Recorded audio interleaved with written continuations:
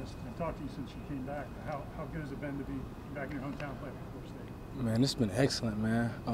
Always growing up as a kid, you always hear about great guys, Derwin James, Jalen Ramsey, just guys from the area playing for this. Growing up as a kid, hearing the sound, hearing the stadium. So it's been great, man. I love being home with my family. I love this coaching staff. When you made the decision to leave Maryland, did you know you were always going to end up here? Was that the plan from the get-go? Nah, man, never. I honestly, I never thought I was going to be here. I never said that when I entered the portal, I'm going to come to Florida State. It was just one of those things that was, for me, I'm a big believer in God, so it was just like faith. So it just ended up happening for me. How difficult is it to adjust to a different defensive scheme? It definitely has its challenges. I say for me, it's been my coach, Coach Chris Marv, does a great job of teaching me. Whether it's extra film, extra notes. So it's been a lot of great things, but it's been its challenges, but I'm adjusting really well, and it's a day-by-day thing, so every day I'm trying to get better, constantly learning, constantly asking questions, trying to be the best version of myself. What's been the most difficult part of that? I would say for me, just knowing what everybody else has to do in front of me. You know, me being a linebacker, I got to know not just my job, but what my D lineman is doing, because that affects my gaps, what my secondary is doing, because that affects who my support player is, so just stuff like that. 4-3. It was a little similar. It has a similarity as far as gap schemes and certain fits to be at. Has there been a particular guy that's kind of helped you along with learning this scheme here and giving you a crash course?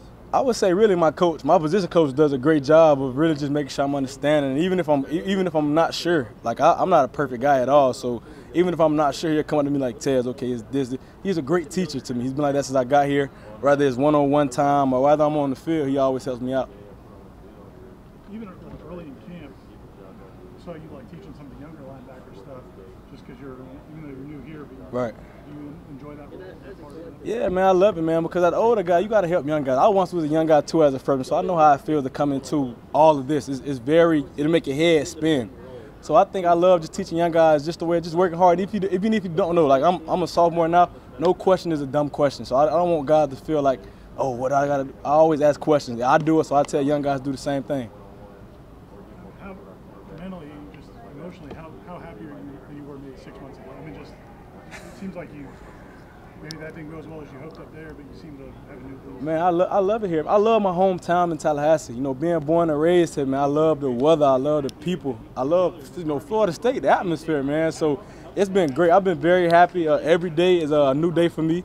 Never look at the past. Every time I get a chance to get better, grow as a person, as a player, as a man. So it's been a great thing.